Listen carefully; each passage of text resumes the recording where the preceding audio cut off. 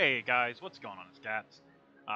So today I'm going to tackle a topic that I've actually had a couple people in both my guild and my general friend group come to me about, especially during raid. And they get a piece of gear, and even though Blizzard has said multiple times they want people just to be able to toss on, the best item level gear they find, we found out recently that's just not realistic anymore. The advent of benthic gear from here in Najdatar, and a couple other, factors, sockets. In the case of healers, sometimes leech is a thing, and there's just a lot of confusion about gear. And then, whenever we go and we ask, to someone who we, feels probably more knowledgeable about our class than we are, everybody has that person, even I do. Because I'm definitely not the be-all end-all of knowledge, that's for sure. But everybody has that question, and a lot of the times you'll be met with, well, sim it and see what happens.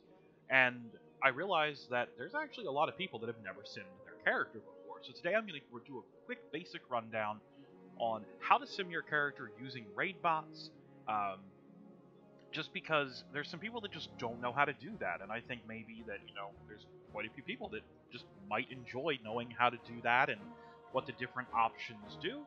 And another great thing about Raidbots, of course, is that, it's not your computer doing the work, it's a web browser. It's somebody's server somewhere that's got way more RAM, way more power than yours probably does, and for some people, that is a godsend, because there's definitely some people playing on, some potato or toaster computers, as, people call them, old hardware, slow machines, stuff like that. So, without further ado, let's go ahead and hop in here. The first thing that you're going to need is an add-on called Simulationcraft. Which you can see here. Ignore all my other add-ons here. We'll get to those later on in another video. But you need to make sure that you have Simulationcraft. You need this add-on installed and enabled. It is incredibly simple. All this add-on does is allow you to get an export string, which is just a big block of text that will let the website kind of just auto-fill in all the gear for you. And it's very, very simple to do. So once you have Simulationcraft, the add-on, which you can get on the Twitch client, you can also go to CurseForge and download it there as well if you would prefer that, if you don't like using the Twitch client for whatever reason. But once you have that, all you do is you hit enter while you're in-game here, and you type /simc, and it'll pop up this window. Now, this window here will pop up for you there, and it'll automatically have everything filled in for you. As you can see here, it says SimC add-on 1.122 requires Simulationcraft 820-01 or newer. In all seriousness, nothing that you see in here is important for you to understand or look at. This is just a wall of text and item IDs and things like that. So don't worry about that. If for some reason you unclick that, you just hit Ctrl A and that'll reselect everything for you. Then you're going to hit Ctrl and C on your keyboard to copy it, just like you would in Microsoft Word or, wherever. And you don't necessarily have to click OK, I'm just going to get it off of my screen. And then we will go ahead and we will bring up the Raidbots website. So here is the Raidbots website here. Super, super easy to use. You can see I am logged in here. That has my name up here. Just go ahead and ignore that. So what we are going to do here is you can run Simulationcraft in the cloud to optimize your World of Warcraft character. Now, this here is the opening screen if you're going to go ahead and, sim your character. Raidbots.com/simbot. So from here you have a couple of options. Top Gear lets you go ahead and figure out, based on everything you have in your bags, what gear is going to be the best for you. These simulations can get absolutely huge, so you have to be very careful, and there is a limit to what you can do on the site for free. There's also a limit to how much it will allow you to export out in a text file, so that you can go ahead and toss that into SimCraft on your own computer, if you want to run something that is much, much bigger, or just, will take a lot of time, because obviously, there's a ton of people that want to use this website. Now, another option here is Droptimizer. This will go ahead and figure out, what the best drops are in the dungeons, kind of give you an idea of what to look for, what keys to run for Mythic Plus, things like that. Haven't used this one all that much myself. I kind of just manually go through and just kind of figure it out on my own. That kind of comes with experience. But, if you're playing a character you're not too familiar with, or if you're just not sure what you need, Droptimizer is pretty good for that. Now, for simpler things here, we have Gear Compare, where you can compare a couple different sets of gear to see what the difference is in DPS. Super easy there. And then Talent Compare, where you compare different talent builds. You can just copy your data into there, and then just select whatever talents you want. It'll sim your current gear set that you have in it with whatever talents you select. Very useful, especially if you're sitting near breakpoints, like for instance on whenever I am actually with the way I'm playing Marksman right now. I was actually sitting between using double tap or using lethal shots, I believe it is called, and I was at the point there where I basically had to figure out, okay, which one's going to be better, because there is a point where one is better than the other. I figured that out with Talent Compare. Quick Sim will just give you a real quick sim to see what your DPS is and what your stats are. This is super simple stuff just to see, okay, where am I at? Stat weights will give you general stat weights to put into Pawn. Stat weights is kind of being phased out because it's just kind of not the greatest thing anymore. With the way that stats work currently in the game, it's kind of an archaic way of doing things. And actually, if you click into the stat weights panel, it'll actually say to you, this stuff isn't actually all that accurate. You may want to try Top Gear instead. And then if you're a very advanced user, you can run almost any raw Simulationcraft script through the Advanced tab here. I don't use that. That is like super specialized stuff if you're into that. But for today's video, we're just going to go ahead and click into Top Gear. And Top Gear is going to bring up this thing here. Now, this has my rogue added into it at the moment, because that's the last thing that I used. So we're just going to go ahead and just click in there and clear it out.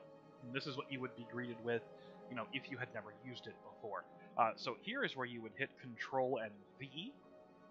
V as in Victor, to paste it in here, and this would just put your text in. And as you can see, when I put that in, it went ahead and it just populated this list for me here. It has the different helmets I have access to in my bags. You have your various shoulders that I have on me, chest pieces and that. And it'll just list everything that is in your current bags, basically anything it can see when it starts to, check when you type /simc in, the game client. Now, to test things that are in your bank, you do need to have your bank open. So be sure that if you do want to test a bunch of stuff and you don't want to pull it out of the bank, go to your bank, open it up, have that window open, and then do /simc to get everything. So as you can see here, I've got, a couple of different options for everything here. We're going to go ahead and see if my waist is better at 435, or if this one here, this benthic piece, is actually better at 405, because I honestly don't know. I assume it probably isn't. 30 item levels is a big jump, but we should find out anyway. And then, we'll just add a couple more in here just to see where it is. You scroll down here and you have options for, oh, look, here's, another pair of boots, and we'll throw another ring on there. There you go. And currently we're at iterations 360,000 of 4 million, 72 different combinations. Now, with the tier level of service that I have with Raidbots, because I do have a subscription to them, I get 4 million iterations. I think it's the $5 a month option. Baseline, I believe you only get 1 million. So to keep that in mind, you have to really watch just how much things change. You'll see here it says large gem enchant sims may take a very long time. If I were to add in all the different ring enchants, as you can see, it went from, we were there at 360,000.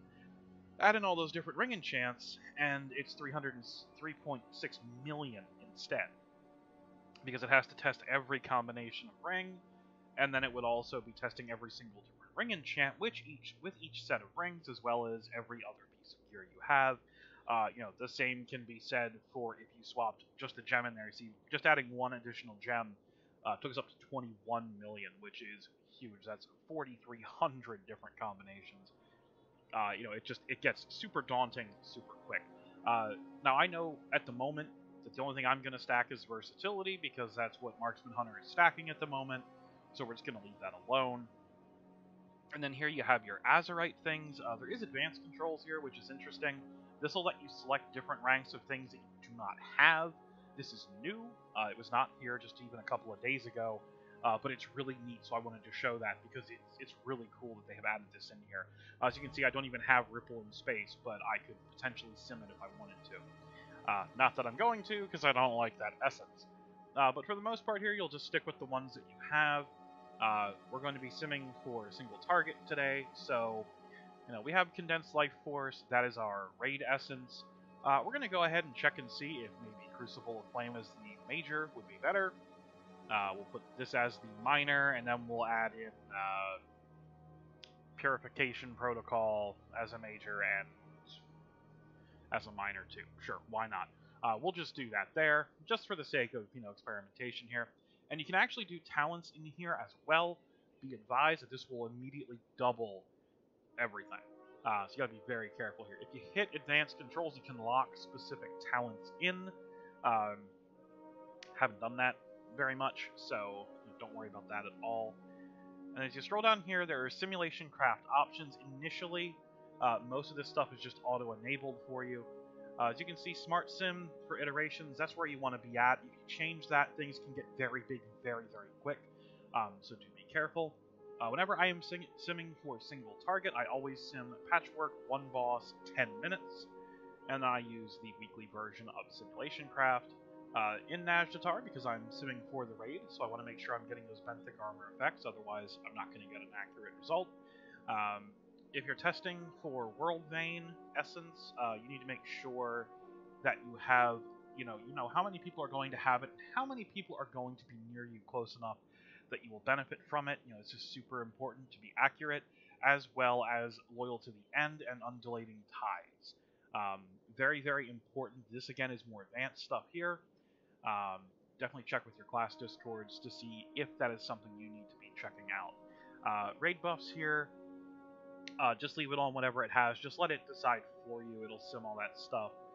It'll take it from the standard API for you, which is great. If you don't want to sim with all of the raid buffs here, you can, of course, uncheck one if you want to.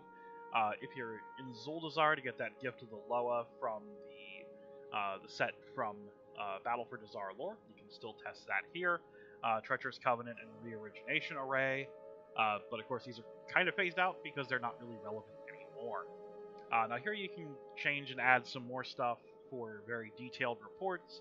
If you're interested in that, feel free to try it. I'm not going to show that off here. If you have a custom APL that you're supposed to get and sim from your class Discord, you would paste it here in the APL section. The report and notification options are in here. You can get browser notification when it's complete. You can get an email if you want to. It's going to be a longer one. You can also make the title something different if you want to. I really don't mess with that. And then here it is, this is generally only useful in Battle of Dazar Lore. Change it in simulation options.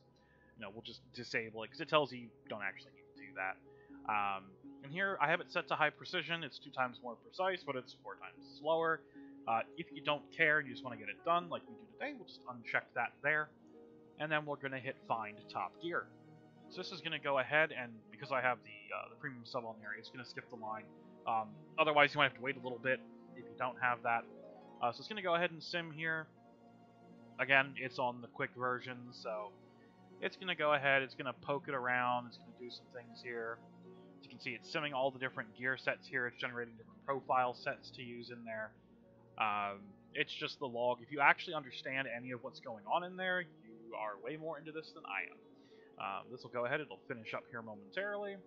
There we go, it'll generate the report for us, and it will show us. Okay, and it looks like if we are in the raid, that 405 belt is apparently a damage increase. That is absolutely horrifying to me, that a 405 is better. You do have to keep in mind, of course, that it does have a socket on it, so it really does make up for a lot of item levels. I did not expect it to actually make up for that much. That is really, really surprising to me. So here you can see I didn't need to change any talents. My essences are good as they are for pure single target.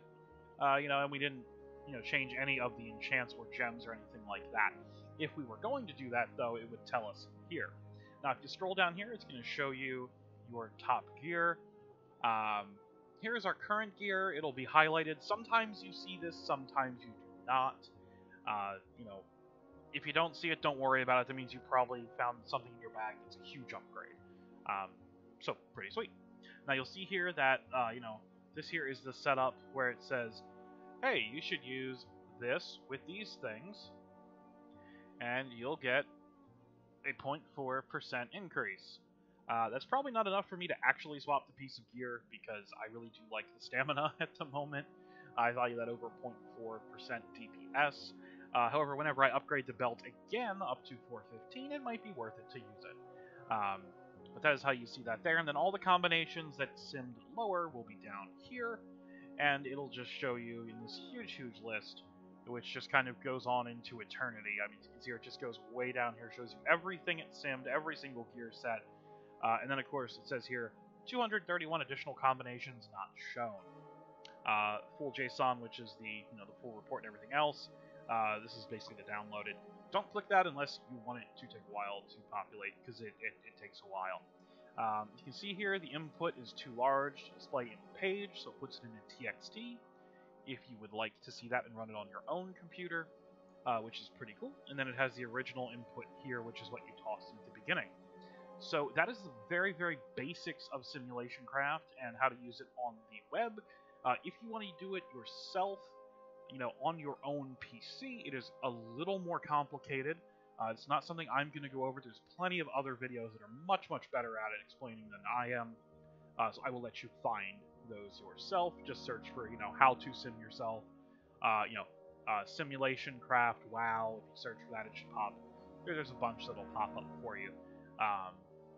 Just keep in mind that they might be out of date. They may not. All depends. So of course, take everything you see with a grain of salt. So thanks for checking in with me today, guys. I know this was a little bit of a longer video, explaining how to do this, but I wanted to make sure I was good and thorough. If you liked the video, be sure you leave a like. If you didn't dislike it, let me know why in the comments. Hit me up on Twitter at Gatsu Gaming. Definitely hit up the VNet community there. It's been pretty stale and pretty dead for a little while. Of course, I also disappeared for a bit, so not too surprising. And if you would like to support the channel on Patreon, there is a link in the description down below. So thanks, guys. You have a great one, and see you next time.